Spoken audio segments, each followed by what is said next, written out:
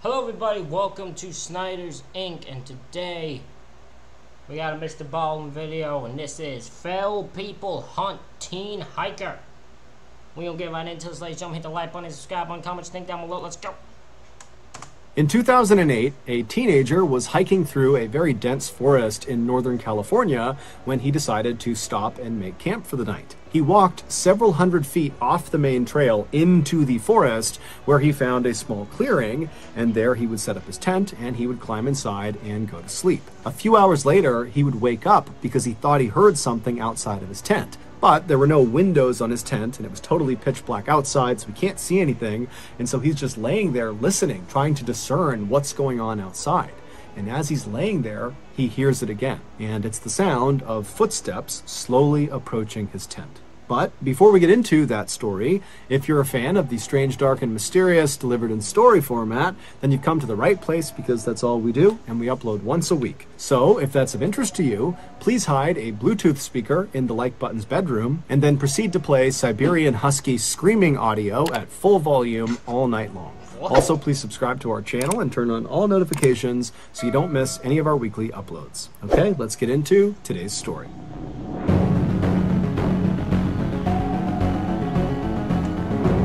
We're getting close to catching up with MrBallen here. We still got a bit to go, but if I do one at least every few days, I should be able to catch up to the point where I no longer will be behind on this stuff.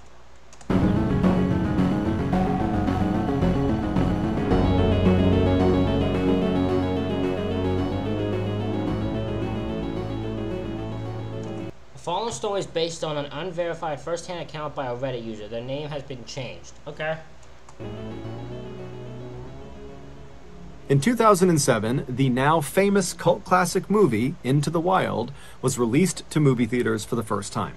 The movie, which is based on a true story, centers on the life of a young man named Christopher McCandless. In 1990, Christopher graduated from a really good school with honors, and by all accounts, he could have gone on to get a really good, high-paying job, but Christopher didn't want a job. He wanted freedom. And so without telling his parents, because they would not have been happy about this idea, he gave away all of his possessions, he gave all his money to charity, and he headed off to Alaska to live off the grid by himself. He eventually would find this rusted out old city bus in the middle of the Alaskan wilderness, and he would make this bus his shelter, and he would live inside of this bus for 113 days before he unfortunately died of starvation. While Christopher's story is obviously tragic, the movie about his life, Into the Wild, really focuses on Christopher's unrelenting spirit and his constant drive towards getting the thing he wants the most, which is freedom.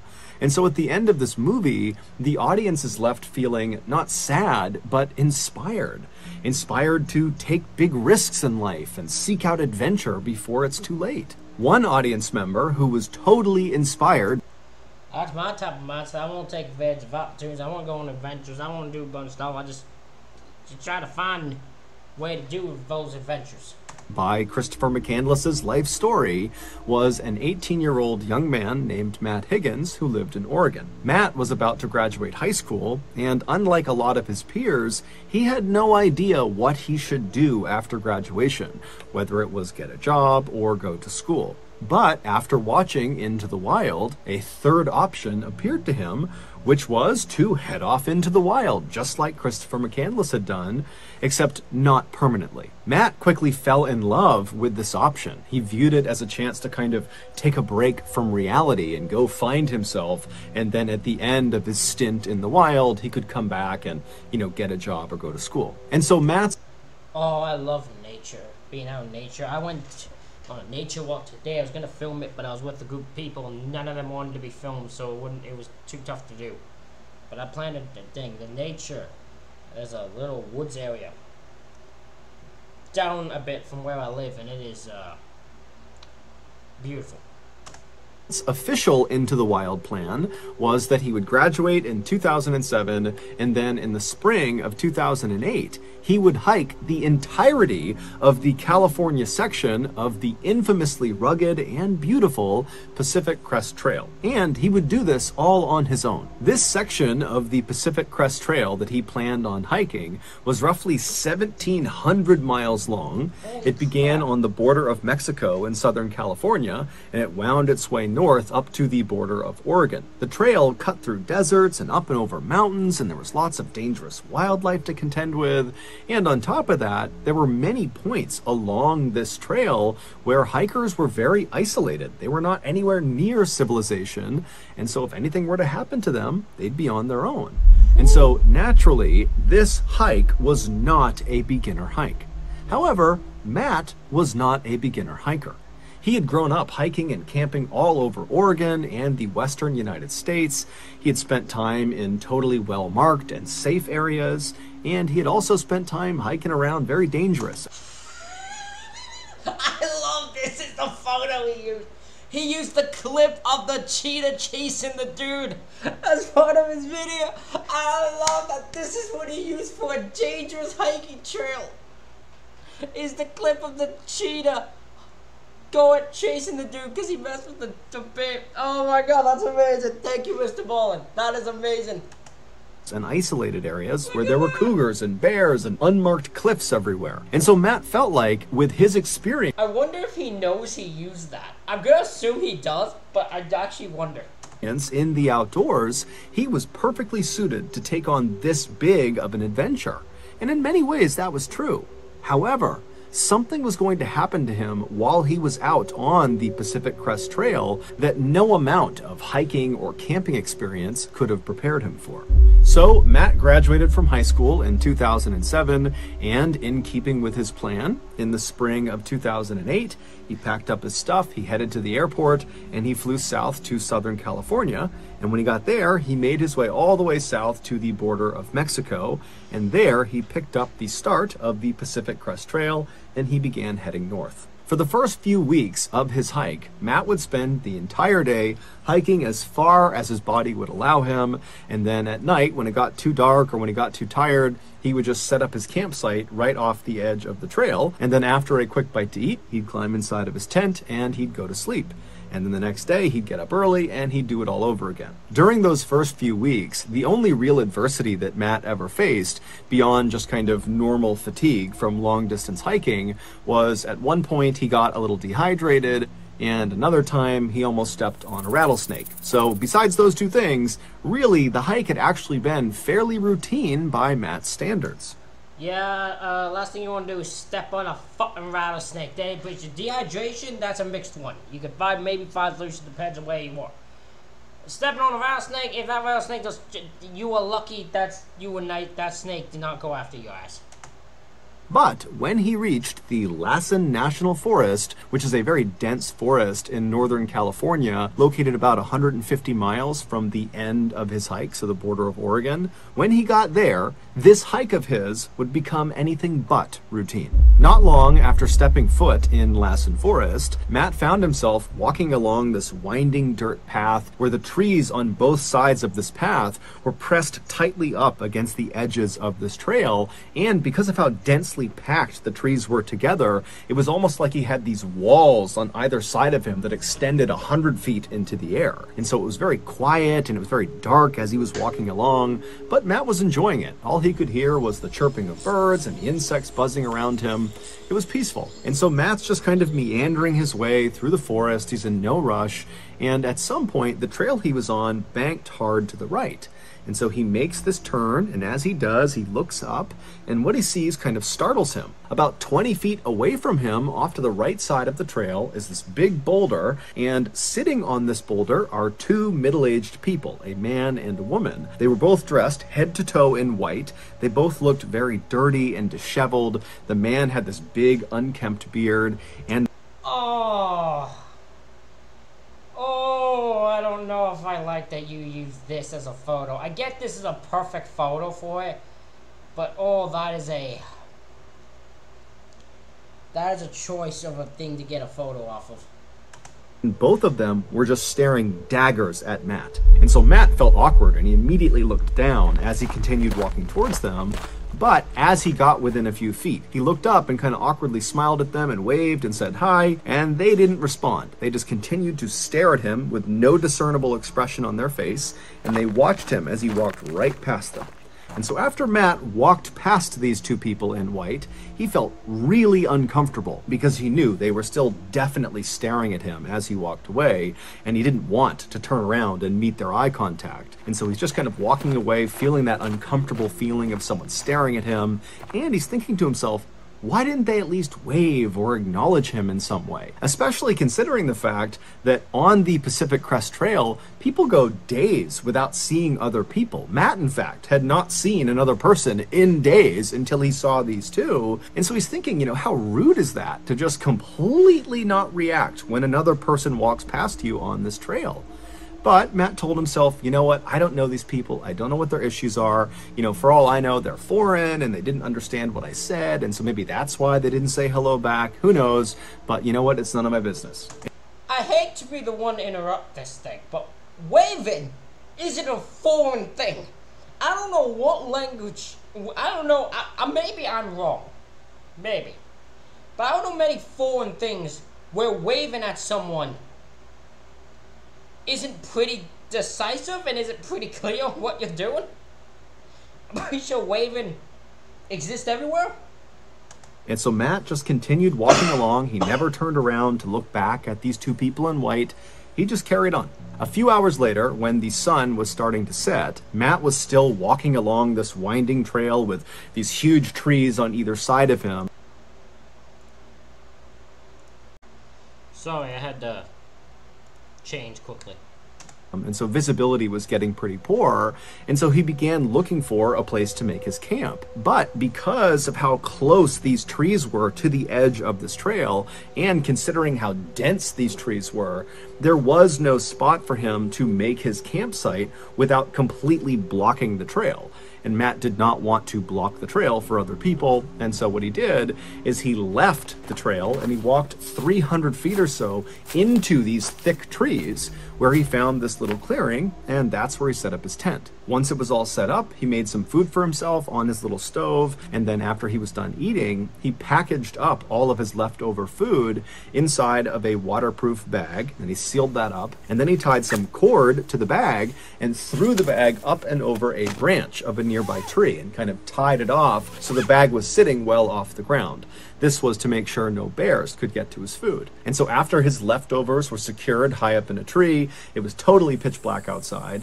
And so Matt just climbed into his tent, he zipped it up, climbed into his sleeping bag, and he fell asleep. The next morning, Matt got up right as the sun was starting to rise. And so it was still pretty dark outside, but there was a little bit of light. And so Matt unzipped his tent and he looked outside, and the first thing he noticed was his bag of food that he had put up in the tree was gone. And so Matt stepped out of his tent and he looked around thinking, maybe it fell to the ground or something, but it wasn't there. It was just gone. And so Matt thought to himself, I didn't hear anything last night, but I guess a bear must have come into the campsite, found the food, and run off with it. And so Matt began walking over to the tree where he had strung the food up to begin looking on the ground for bear prints to confirm his theory that that was who took his food. And so he walks over, he's looking around, he doesn't see any bear prints, but he does see 2 sets of human boot prints, neither of which were his. And before he could even process that, he realized these prints, these human prints, were not just underneath this tree where the food was. These prints, as he looked around him, extended all the way up to his tent and all around his tent and all over his campsite. And so as Matt is looking at this crazy trail of human prints all over the place, he's thinking to himself, how is this possible? I went to bed last night when it was already pitch black outside, and I got up basically right at sunrise, so it was still dark outside. So these 2 people that were walking all over my campsite and cutting my food down, they somehow navigated here 300 feet off the main trail in the middle of nowhere. They navigated here in total pitch blackness, and they did it silently without waking me up. How is that even possible? And so after running through this thought process, Matt realized the only logical conclusion was that the 2 people he saw on the rock, the people in white, had followed him after seeing him. They saw where he left the trail, and they had waited until he fell asleep and then snuck out and robbed him. As Matt's thinking about this, he suddenly realized that maybe they're still around. Maybe he's still being watched. And so he began whipping his head around, looking in all directions, almost expecting to see the man and the woman in white kind of poking out from behind a tree. But when he looked around, he couldn't see anyone. However, he started to get that sense that he was being watched.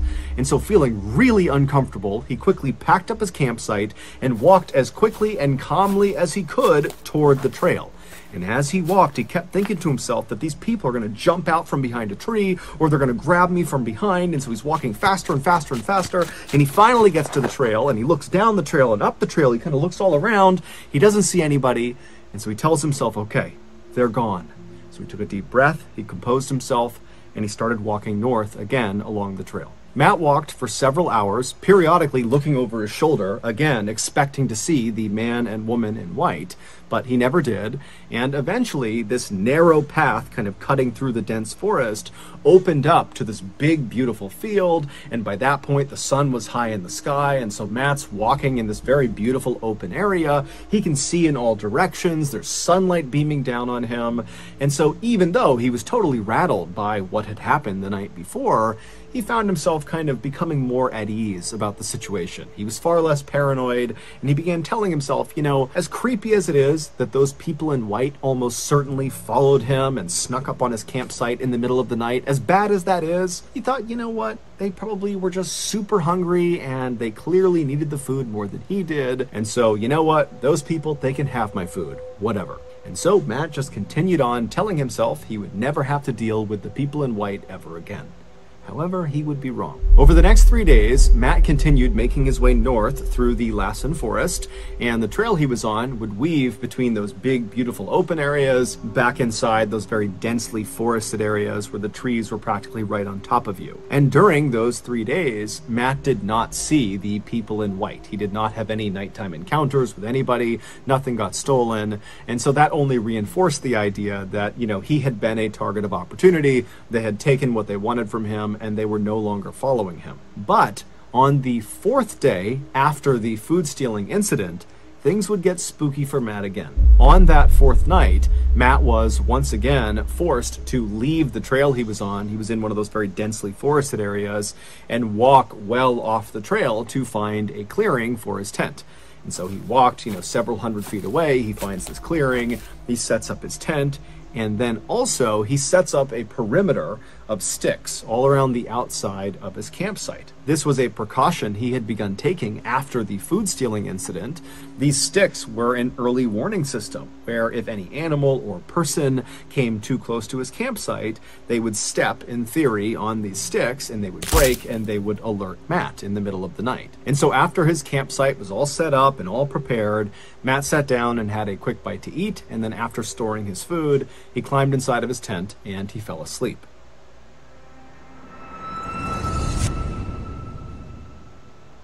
Before we finish the story, I want to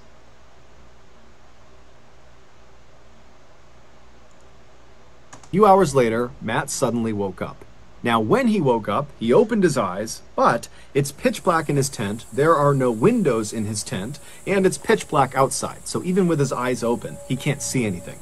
And so he's just laying there with his eyes open, but it's total darkness, and he's just listening intently, because he doesn't really know why he woke up, if something startled him, or if there's no reason at all. And so he's just laying there and he's listening, and as he's listening, he hears the distinct sound of something stepping on one of the sticks in his perimeter. And so he hears the stick break and his heart just starts racing because he knows that an animal or a person is just a few feet away from him. And so instinctively, he kind of begins to pull his arm as quietly as he can out of his sleeping bag, and he reaches over and he grabs his hunting knife. And as he grabs the handle of the knife and he brings it closer to him, he hears the sound of more footsteps. Whatever has stepped on the stick has not slowed down at all. They don't care about the sound they just made. They're still moving towards his tent. And so Matt's starting to get really freaked out because he knows that, you know, it could be an animal, But just a couple of days ago, 2 people were in his campsite stealing his food and walking all around his tent. And so that's what's going through his head. And so Matt's laying there preparing himself to potentially have to slash out if anybody came close to his tent. I mean, he's in the middle of nowhere. If a person is out here, it's not his friend. And so he's laying there, he's kind of shaking, and he's listening really intently, and the footsteps are just getting closer and closer and closer to his tent until they stop right next to his head. They are literally about a foot away from him. And so he can't see anything. He's just listening really intently. And then he starts to hear whispering. But the whispering is not coming from this person right here. The whispering is coming from everywhere in the forest. It's coming from all different directions. And so Matt doesn't know what to think about this. And as he's hearing this whispering, which is getting more and more frantic, whoever is standing right outside of his tent begins circling his tent. So now he hears footsteps just walking in. This is some paranormal movie, next level stalking, weird. This is some movie this is some movie next level horror movie shit. Circle around his tent while frantic whispers are coming in from all directions. And so at this point, Matt is so terrified, he's just frozen. He knows that he's holding that knife, but he won't be able to do anything with it. He's just petrified. And then as soon as this total nightmare had begun, it just stopped. The whispering, silence. The footsteps stopped. And so in a way, it was kind of relieving, but in another way, Matt's laying there thinking, I want to hear the sound of footsteps retreating into the forest, leaving. But I haven't heard that. It went from footsteps all around the tent and whispering everywhere to silence, as if whoever is out there is still out there. And they're just... I'm about to say, that's what my brain would be thinking. My brain wouldn't be like, oh, thank God, they're gone. My brain would be like, they haven't left. I know they haven't left. Where are they? Haven't left yet. Standing there waiting for him, and because it's so dark, he can't even look. He can't look outside and see, and so he's left just laying in his tent wondering if 1, 2, 3, 4, 5, 10 people are just waiting outside of his tent. He's got no idea. And so finally the sun would come up in the morning, and again Matt has not heard the sound of retreating footsteps, and so maybe they're still just standing outside. But once the sun had totally come up and there was some light outside that he could see through his tent, Matt decided he just had to check. And so he reached over and he quickly unzipped the flap of the tent and he looked outside. He didn't see anyone. He leapt outside with his knife, ready to confront anyone who was out there, but there was no one. And so Matt, he's not thinking, oh great, they're gone. He's thinking, are they just like a few feet away, hiding behind trees? And so for a few minutes, Matt just began looking all around his campsite, kind of expecting to see, those people in white or other people he doesn't know, but he doesn't see anyone. And then Matt starts thinking to himself, was this just a nightmare? Did that not even happen? Am I imagining this? But when he looked down, he saw clear boot prints all over his campsite, including a nice track all the way around his tent. And so this nightmare really had played out in real life. And so he quickly gets everything back into his pack, he throws it on his shoulder, and he just starts running back towards the trail. And when he got to the trail, he continued running north. And as he's running along and looking over his shoulder the whole time, he's telling himself, I just need to get out of Lassen National Forest. I need to get out of the people in white's turf, get away from this place, and I'll be left alone. And so that motivated him to spend the whole day moving as fast as he possibly could, and by that afternoon, he had finally escaped Lassen National Forest. He was out, and he was in one of these smaller towns that kind of butted up alongside this forest. And so that night, he camped out right near this town. He wanted to be as close to civilization as possible to ensure his safety. And so as he's laying in his tent that night, he began thinking about what had happened over the past couple of days. At this point, he was nearly certain that the people in white that he had seen on that boulder, they had to be behind these nighttime encounters. They just had to be. And so he's thinking to himself, okay, well, the first encounter I had with them, when they stole his food, yeah, that's creepy, but it makes sense. They followed him, they went to his campsite, they stole his food. Okay, fine. That makes sense to him. But the second encounter, the one that had happened the night before, that didn't make any sense. Assuming it was, again, the people in white responsible, that meant they had been following Matt the whole time, and he had not seen them somehow, even though over the last couple of days, he had been looking over his shoulder constantly, looking for those people, but he didn't see them, and they still managed to follow him all the way over several days to this other unmarked campsite, hundreds of feet off the main trail. So how did they do that? And then two, once they were at his campsite and he's laying there listening to them, walking around the campsite, whispering to each other, what were they doing? And then how did the footsteps and whispering just stop immediately, and he didn't even hear the sound of them retreating into the woods? How did they do that? And so Matt would go over this and over this until finally he would fall asleep. And then the next morning when he got up, it was the first thing he was thinking about, the people in white. What were they doing and why and where were they? And so as Matt packed up his campsite that morning, it did cross his mind, that maybe he should just stop the hike right now and call his family, have them come pick him up and get out of here. But this hike, this huge hike he had planned, was really important to him, and he was only about 100 miles away from the finish line, which meant he had already hiked over 1,600 miles, and he just didn't want to quit. He wanted to finish what he started. Yep. And so he packed up his stuff, he threw it. That understandable, 1,600 miles, I'm like, I gotta finish this. You just gotta finish. You're 100 miles away, you have to finish in your mind. Over his shoulder, and he continued on. And so that day, Matt would leave that little town and he would make his way up into another very dense forest called the Mount Shasta forest. Mount Shasta was a lot like the Lassen forest, except Mount Shasta has a very disturbing backstory. Specifically, lots and lots of people go missing inside of Mount Shasta, and often they go missing under baffling circumstances. The most frightening of these missing persons reports are when someone comes back, the survivor of the event, and they will say, they saw their hiking companion. They clearly saw them. And then they turned their back on them just for a few moments, few minutes, whatever it was. And when they turned back around, the person they were with was now gone. No trace of them, nothing, they're just gone. And despite a massive search for them, they're never found again. There is a distressing number of missing people in Mount Shasta. Nah, Matt, maybe you should get out of there. Don't go down that road. Don't sleep in a forest where people go missing. Especially people might be following you. Don't do it.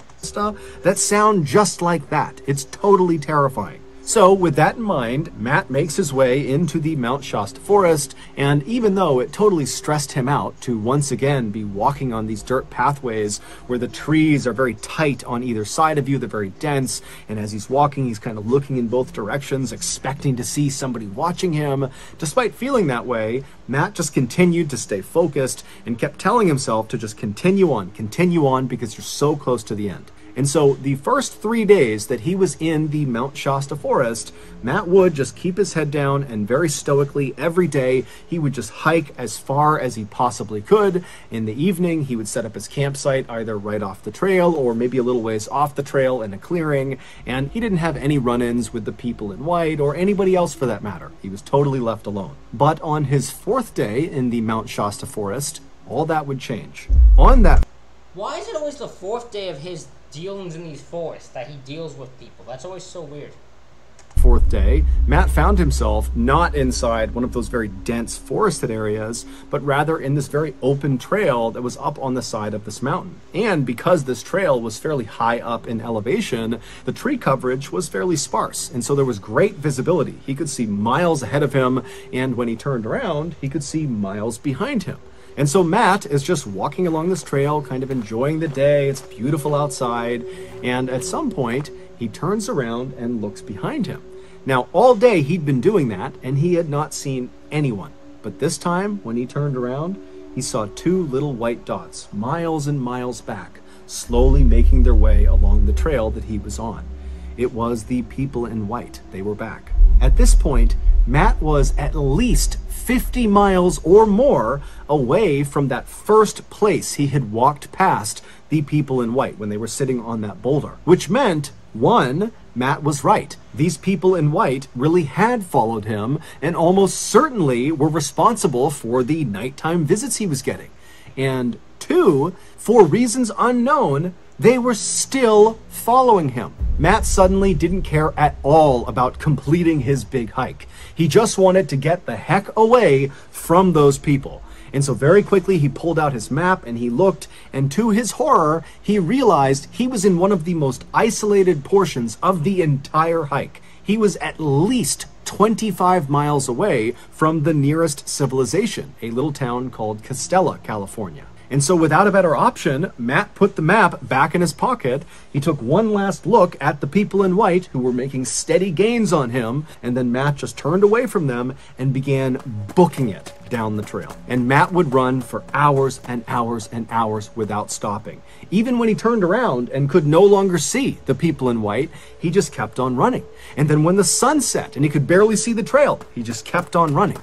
It literally wasn't until it was so dark outside that he actually couldn't see the ground anymore that Matt finally, totally exhausted, came to a stop. And then from there, he turned and left the trail and walked way away from the trail, hundreds of feet deep into the forest, to get as far away from these people in white as he possibly could. And so finally he found this clearing very far away from the trail. He set up his tent right in the middle of it, and then he very diligently laid out his perimeter of sticks around his campsite, making sure there were no gaps. And then he climbed inside of his tent, he zipped it up, and then keeping on all of his stuff in case he needed to make a run for it, he got inside of his sleeping bag and he just laid there with no expectation that he was going to sleep. He was terrified.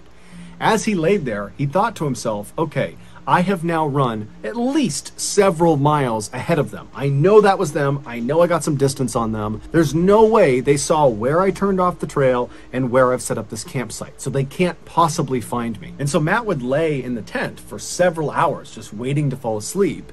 And then finally he would start to get tired, because at this point it's totally quiet outside. He hasn't heard anything. And so he begins to doze off to sleep. And as he's getting more and more tired, he hears the sound of someone stepping on his perimeter of sticks. And as soon as he hears that stick break, he hears the all too familiar whispering pick up all around the forest.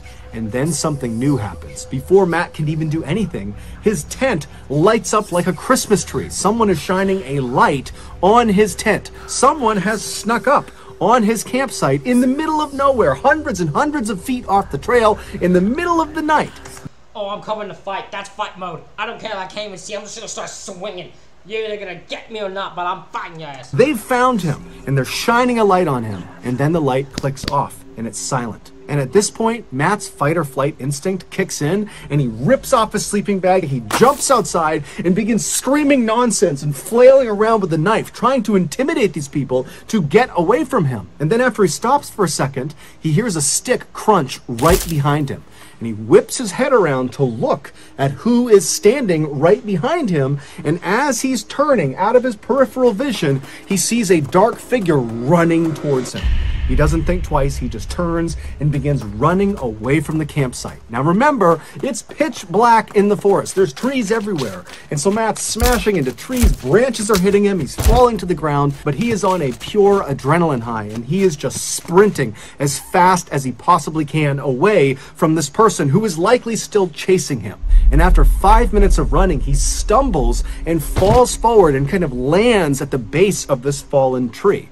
The tree had landed in such a way that it was kind of propped on a rock, so there was a small gap underneath the tree. And so Matt, thinking quickly, kind of slid himself underneath this log and positioned himself so he was looking back in the direction he was running from. And as he laid there, he saw in the distance this light bobbing around. These people are looking for him. They're searching the forest for him. And so he watched in horror, tucked underneath this log, as whoever had the light and whoever else was with them, they moved closer and closer and closer, but they did not find him tucked underneath the log. They just walked right on past him. And so Matt would remain underneath this log all night until finally the sun came up. And at that point, even though it was fairly obvious that whoever was looking for him, they were now gone, Matt was still terrified. And so he stayed under the log for several hours until it was about early afternoon. And then he finally pulled himself out from under the log and he looked around. He couldn't see anyone. And then instead of going back to his campsite and getting his gear, he just totally abandoned it. He was worried that these people in white, or whoever it was, that they were still going to be there. And so he just turned and continued running away from his campsite, back out to the trail, and once he got the trail, he continued running on the trail all the way to Costella, California. And when he got there, he hitchhiked his way to the town of Mount Shasta, and there he would speak to police as well as the Forestry Service about what he had experienced. And so they would take all of his information down, and they would put him up in a motel for the night, and then the next day, Matt would get in touch with his family, and they would drive from Oregon to Mount Shasta. They would pick him up, and they would take him back home. Months later, Matt would contact the Mount Shasta Police and the Forest Service and would just follow up and say, hey, have you learned anything else about these people in white? Have you caught them? Has anybody else come forward?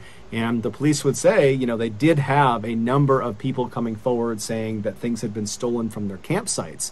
These are people that were in Mount Shasta, in Lassen Forest, and the surrounding forests. But Matt was the only one who had reported being terrorized by this mysterious couple in white. And so to this day, Matt has no idea who those two people were, what they wanted with him, beyond obviously the food they took. I mean, they continued to stalk him for nearly 100 miles. And he has no idea how they were able to keep finding his campsites that were hundreds of feet off the main trail in unmarked areas that they would somehow navigate to in total darkness without alerting Matt. It's all a big mystery. So that's going to do it. Ladies and gentlemen, that is it for this reaction video. Let me know what you think in the comments. Hit the like button, hit the subscribe button. Thank y'all for watching. I'll see y'all for the next one.